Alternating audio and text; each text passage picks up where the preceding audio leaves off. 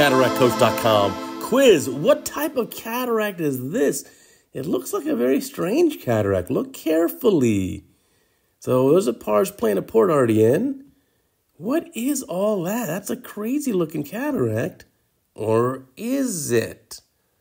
This patient may have had ocular trauma, may have had a retinal detachment, vitreous hemorrhage. And this is a very rare finding. This is ocular cholesterolosis. Look at that, all washed out. Look at all that cholesterol. Now, this is a rare condition. I've never seen this in person. Its incidence is extremely rare. So here's the viscoelastic going inside the eye. You may want to just make a main incision and wash all that stuff out. Looks like there's also either cataract, maybe pupillary membrane there. This is a sick eye. Not sure exactly what's going on here, but wow, look at all that cholesterol. Now, you can read about this online. There's certainly some good resources there. If you Google the term ocular cholesterolosis, it's especially rare in the anterior segment, the anterior chamber. Again, I've never seen one of these in my 30 years of being an ophthalmologist, or almost 30 years.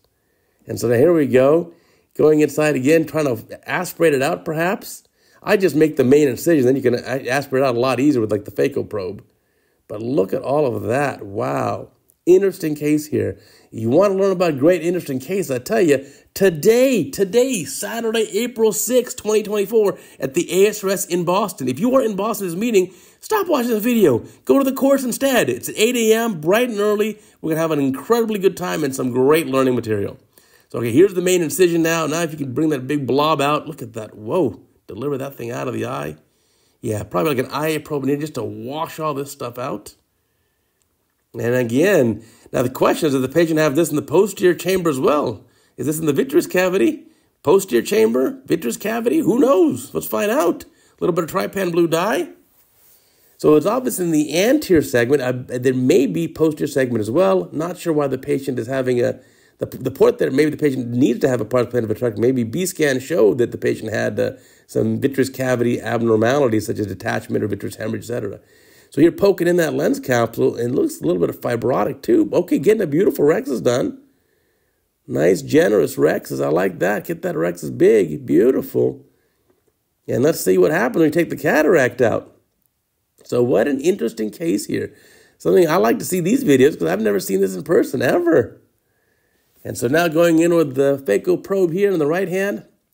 And let's see what's going on. Groove down the middle. Maybe some sort of second instrument coming up. And there's a nice looking groove. Very good. Yeah, there he is, the second instrument. Crack it in half, so maybe like a stop and shop. Get those pieces up. Did I tell you about CataractCoach.com, our teaching website?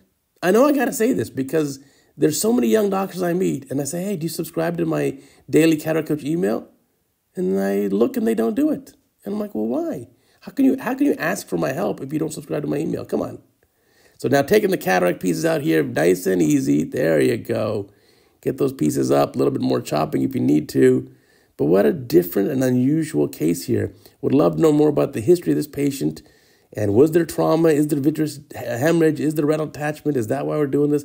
Is there this cholesterol deposit in the vitreous cavity as well, throughout the vitreous?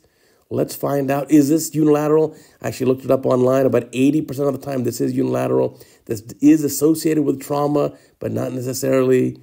And a very interesting pathophysiology, which I will leave you to read about. But here, taking the rest of the cataract out.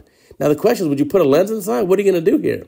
Well, I guess it all depends on what's going on in that vitreous cavity and what's the visual potential of this eye. And if the vitreous cavity, the retina looks reasonable, yeah, I'd put a lens in too, but let's see what the surgeons are going to do here. So there's the, suture. Okay. So just suturing it up, no lens needed in this case.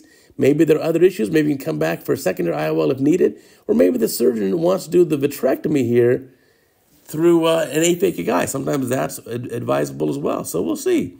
But sealing this up here, and you know what? Are they taking out the infusion?